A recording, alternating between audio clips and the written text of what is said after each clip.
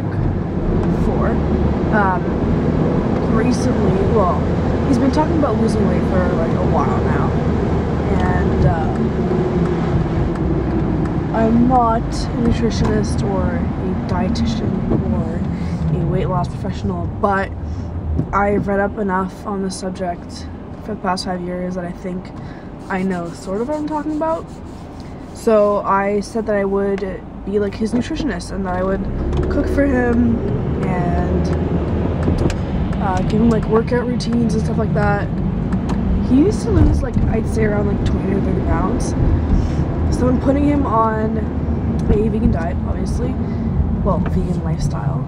And it's going to be based on the China study and forks over knives, so that kind of thing. Not really like raw tofu at all.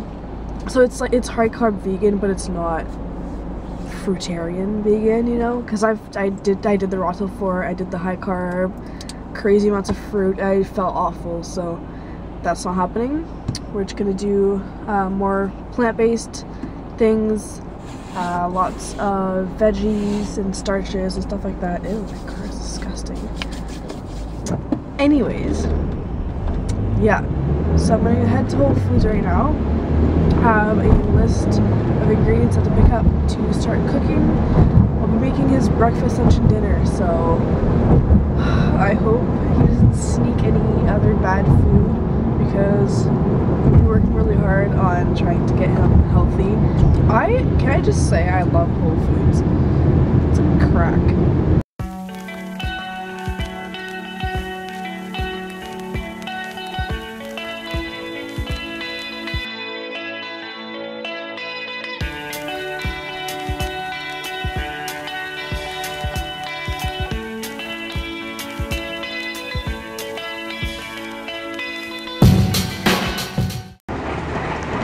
Yep, I overdid it.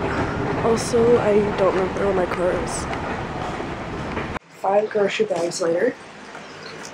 I underestimated how much money this was going to be.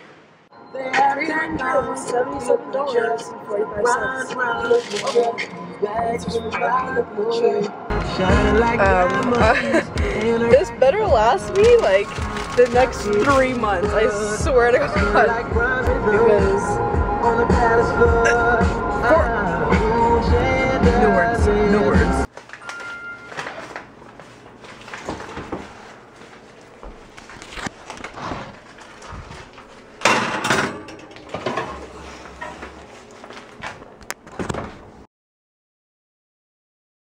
Alright, so I've been feeling really shitty lately. I don't know what's going on. I mean, it's the usual. I never feel great, but I'm going on this like impromptu trip to France to visit some family.